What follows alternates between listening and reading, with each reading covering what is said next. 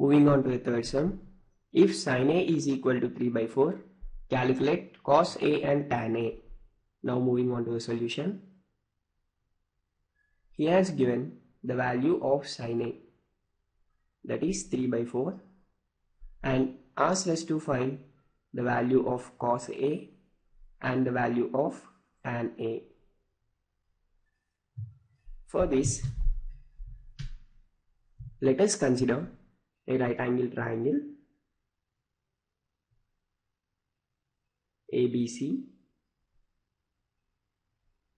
which is right angle at B, and let angle AB set an angle, and C is also the angle of the triangle ABC.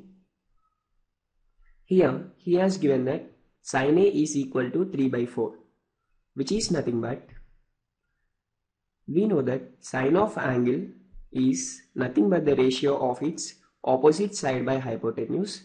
Here the opposite side of angle A is BC by the hypotenuse in this triangle is AC. Therefore, we can write BC as 3 here and hypotenuse AC as 4.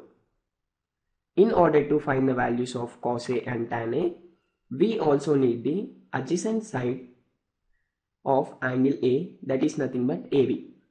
Here, by applying the Pythagoras theorem in triangle ABC, let us find the value of AB.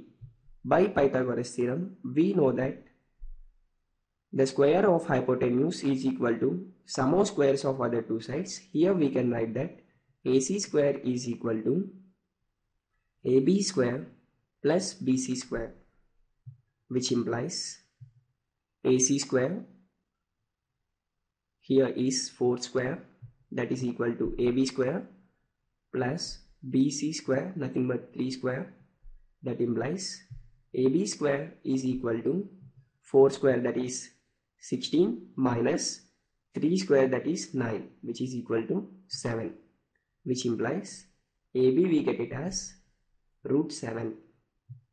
Now we got the AB value as root 7. Now he asked us to find the value of cos A. We know that cos of an angle is equal to the ratio of its adjacent side to the hypotenuse. We get cos A is equal to, here the adjacent side to angle A is AB by hypotenuse is AC, which is equal to AB, here we got it as root 7, by AC is 4. And he also asked us to find the value of tan A. We know that tan of an angle is its opposite side by adjacent side. Here the opposite side to angle A is BC by the adjacent side to angle A is AB, which is equal to 3 by root 7.